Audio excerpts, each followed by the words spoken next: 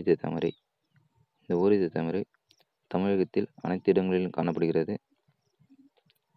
இது ஒரு வறண்ட நில கலையின செடியாகும்.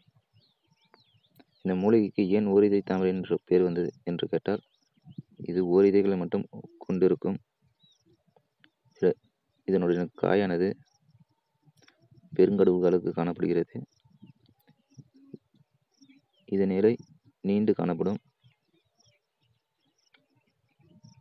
இந்த மூலிகை அனைத்து விதமான நோய்களும் தீர்க்க வல்லமை பெற்றது.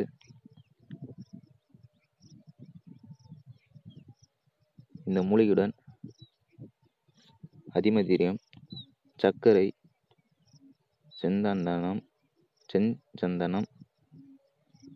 ஜாதிக்காய், ஜாதிபத்திரி போன்ற அனைத்து மூலிகையும் ஒன்று சேர்த்து நெய்லில் காய வைத்து உலர்த்தி கொள்ளவும்.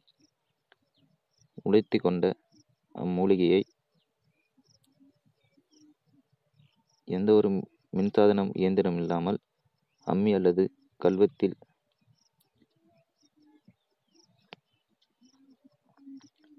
அரைத்து கொண்டு பொடி செய்து கொள்ளவும். பொடி செய்து வைத்து கொண்ட அந்த தூளை 48 நாட்கள் ஒரு டம்ளர் பாலில்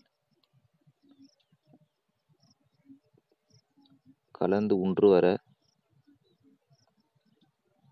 குழந்தை பாக்கியம் இல்லாதவர்களுக்கு குழந்தை பாக்கியம் கிட்டும். சிறுநீர் கோளாறு, வெள்ளைப்படிதல், ஆண்மை குறைவு போன்ற பிரச்சனைகள் தீர்க்கும். இது மட்டுமல்லாமல் நரம்பு தளர்ச்சி, கன்னத்தில் குழி விழுதல், முக அழகு போன்றவற்றை இம்மூலிகை எளிதில் சரி செய்யும். இம்மூலிகையை நீங்கள் நாட்டு மருந்து கடையிலும் கேட்டால் கிடைக்கும். இந்த மூலிகை ஒன்றுவர் காலங்களில் காரமான பொருட்கள் மற்றும் புளிப்பு சுவை உள்ள பொருட்கள், சூடான உணவுகள் எதுவும் அருந்தக்கூடாது. கட்டுப்பாடு இல்லையெனில் சஞ்சீவி மூலிகையாக இருந்தாலும் சரிவர வேலை செய்யாது. இதை தெரிந்து கொள்ளுங்கள். மேலும் இது போன்ற வீடியோக்கள் தெரிந்து கொள்ள மறக்காமல் எங்கள் சேனலை சப்ஸ்கிரைப்